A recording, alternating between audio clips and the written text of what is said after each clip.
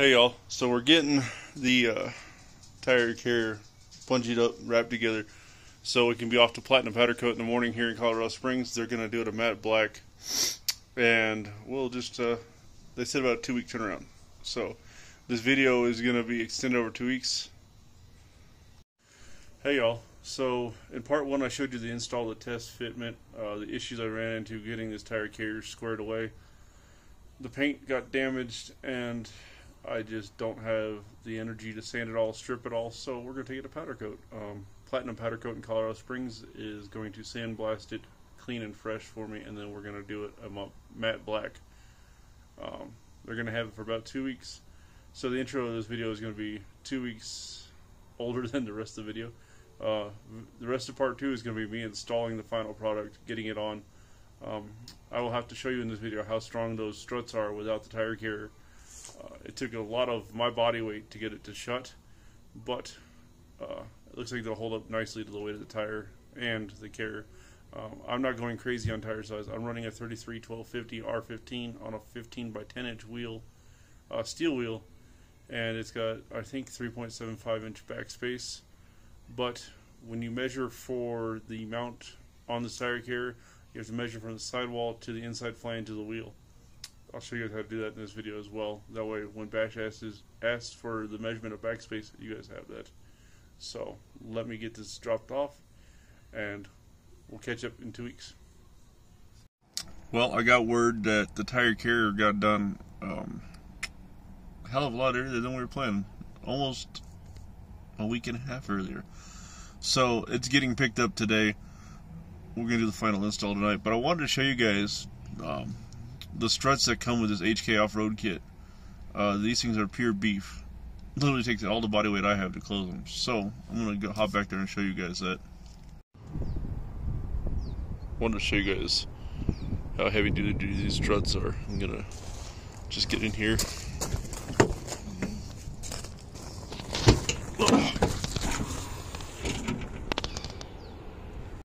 So I'm 210 pounds, 5'10".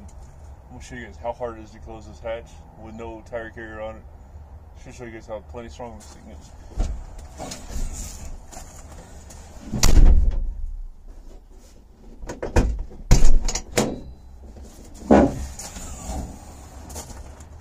I mean, it's almost pulling me up.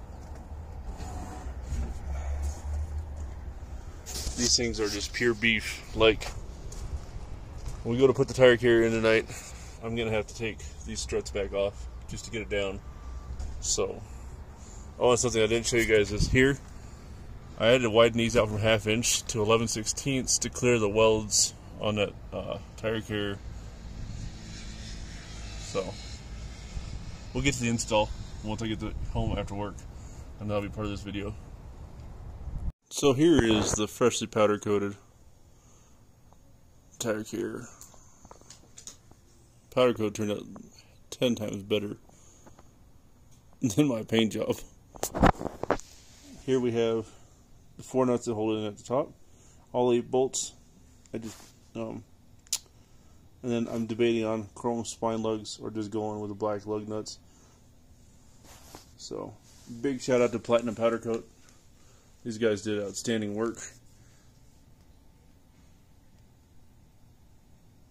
Highly recommend them if you're in the Colorado Springs area looking for powder coat.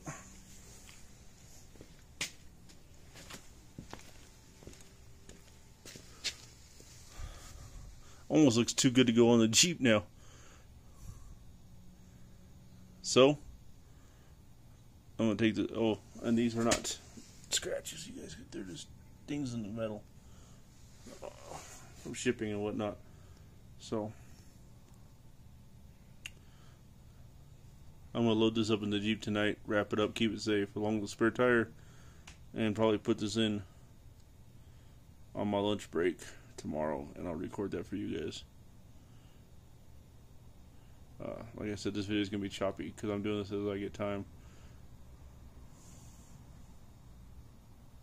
So I'm going to start by laying out all my parts, make sure we have everything we need, hardware, tire carriers over here.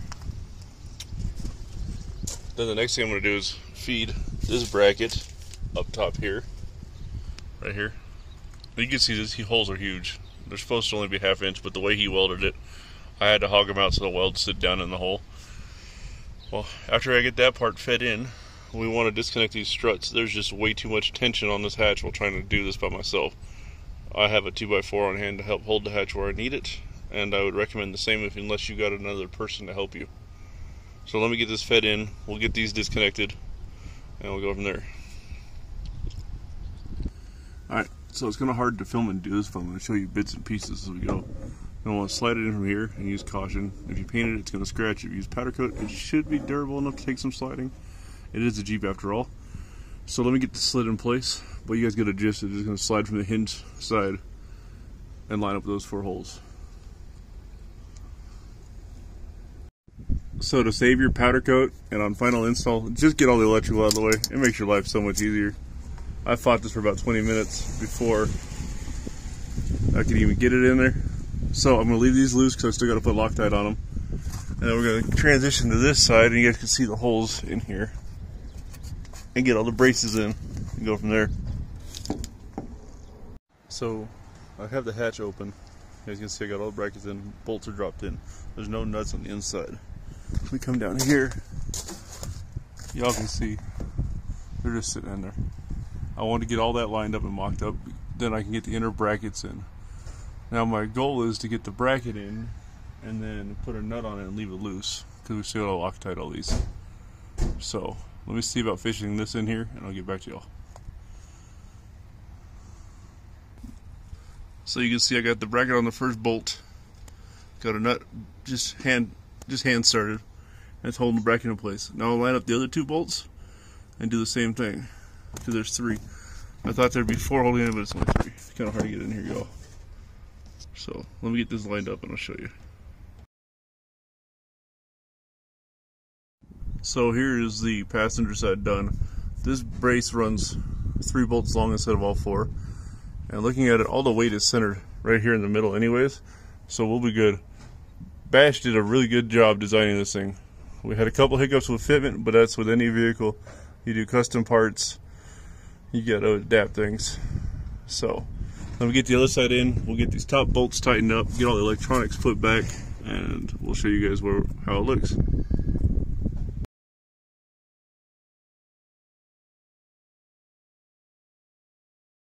Well, y'all, I got the tire carrier installed. Not exactly happy. It was looking like it was going smooth until I went to put the struts on. Struts seemed about 1 inch too short, or too long I mean. So, and that being said, I pushed the hatch up not realizing it was binding on the roof, and I'll show you guys what happened. We got still shots of this, but here.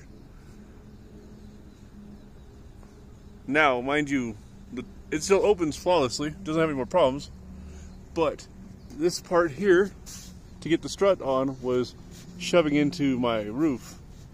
So Bash, I already messaged him. He said he's going to make some relocation brackets for the ball studs. Now we just got to figure out what we're doing with the roof, because technically I think it still opens, it just has a dent in it now. Let me pause for a second. Let me get this, see if I can get this open, because I can't do it one-handed. Even with the hatch open, it is still hitting the roof. Just gonna make it worse. I guess my hatch is stuck closed now.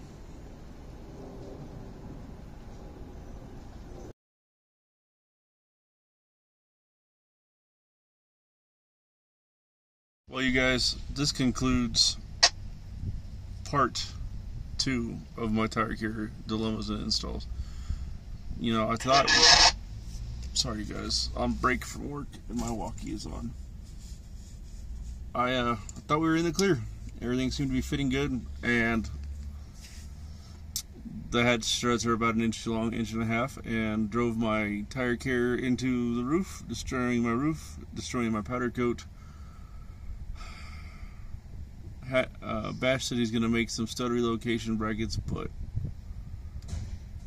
I am just defeated. I'm busted. I don't know what to think about this. This is just sickening. $600 on a tire carrier, $100 to have a fab shop doctor it, another $125 to have beautiful powder coat put down, and Nothing but drama. Nothing but dilemma. Let's see, today set me back $125 that I spent on powder coat because it got destroyed in a heartbeat. Not to mention the cost of fixing my roof, which I have no idea. I assume I could just pry it out or something, but I don't want to damage it any worse.